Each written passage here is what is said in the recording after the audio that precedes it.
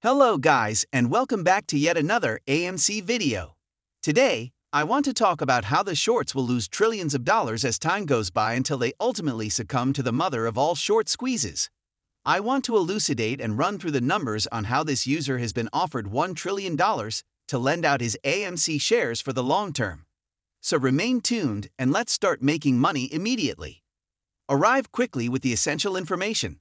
Therefore, this user posted that trading 212 told him he could become a trillionaire by lending out his AMC shares.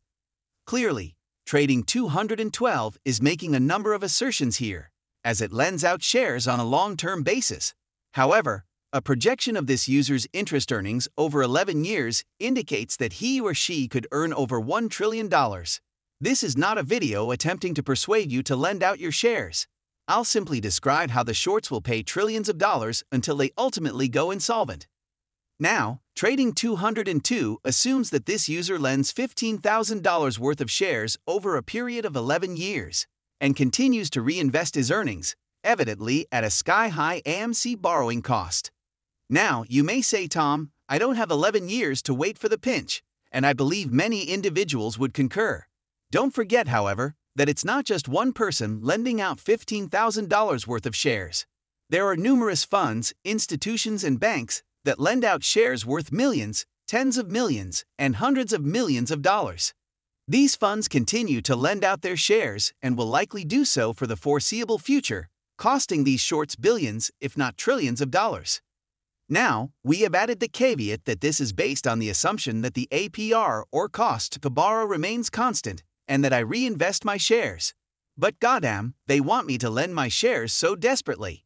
Now, as if to add insult to injury, he stated that it is only straightforward compound interest. However, I appreciate you sharing this because it illustrates how this must proceed. Options A and B, he stated that the shorts pay trillions of dollars in interest to hedge funds, market makers, banks, and the few individuals who lend out shares until they fail. There is a limit to the number of counterfeits the government and hedge funds can print and continue to pay interest and fees on until everyone begins to drop like flies. Option B is that this scenario concludes with the mother of all short squeezes, a market correction that causes AMC shares to behave normally after the squeeze. Therefore, I wish to analyze the figures to demonstrate that this is very probable. Even with a relatively modest shareholding of $15,000, it is possible to profit. You may respond, Tom, I don't have $15,000 worth of shares, which is an entirely reasonable response.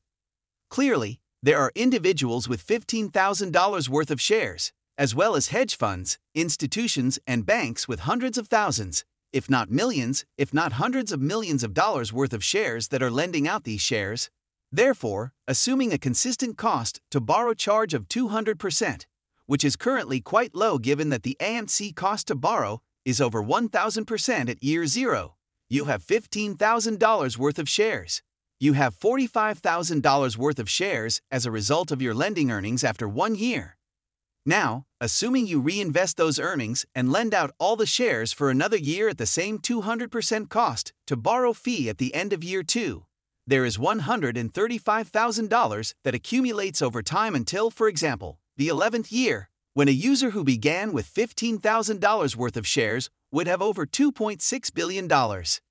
Now, assuming a 1,000% cost to borrow fee, which is more comparable to today's borrowing charge, a user with $15,000 worth of shares would have $3.2 trillion worth of shares by the end of year 8, assuming a 1,000% cost to borrow fee.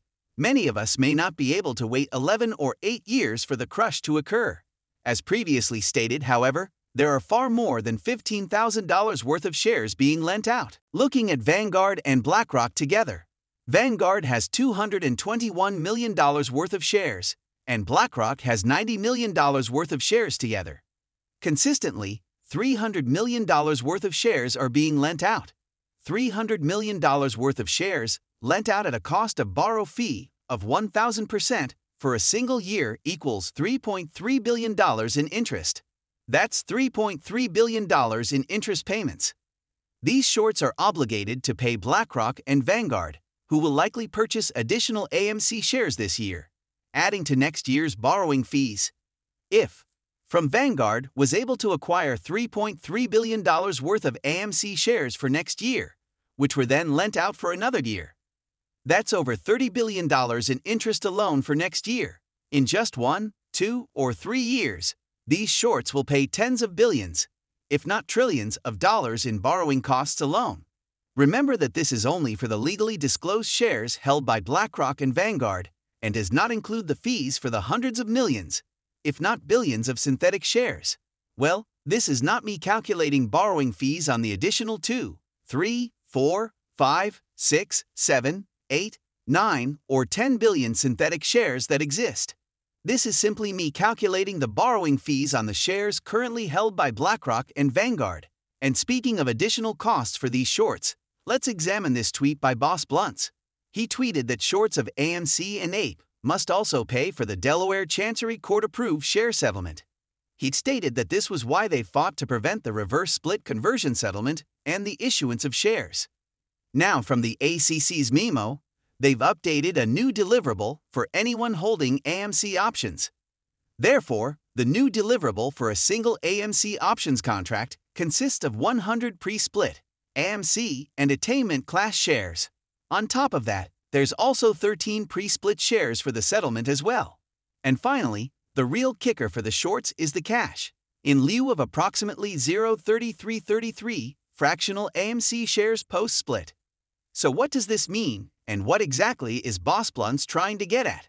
So basically what that means is that with the AMC conversion, reverse split, and settlement, if you're currently holding an odd number of AMC and APE shares, aka a number not divisible by 10, then any amounts left over from the amounts divisible by 10 will be paid cash in lieu.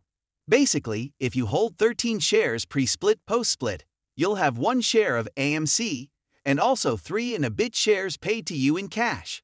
I think the way we can tell when we are really winning and when we are really, really close is where more hedge funds end up suspending withdrawals and even end up requesting secret bailouts.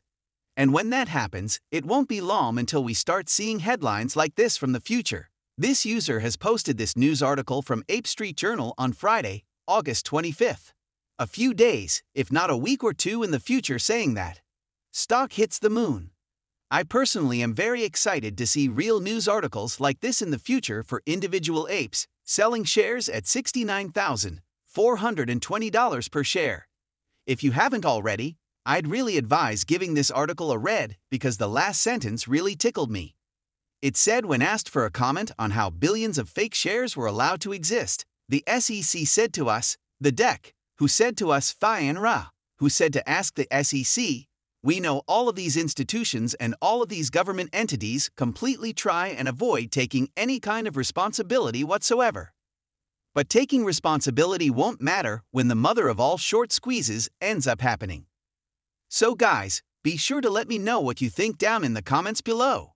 And as always guys, be sure to ding that notification bell because that way you'll be alerted when I upload a new video. Cheers!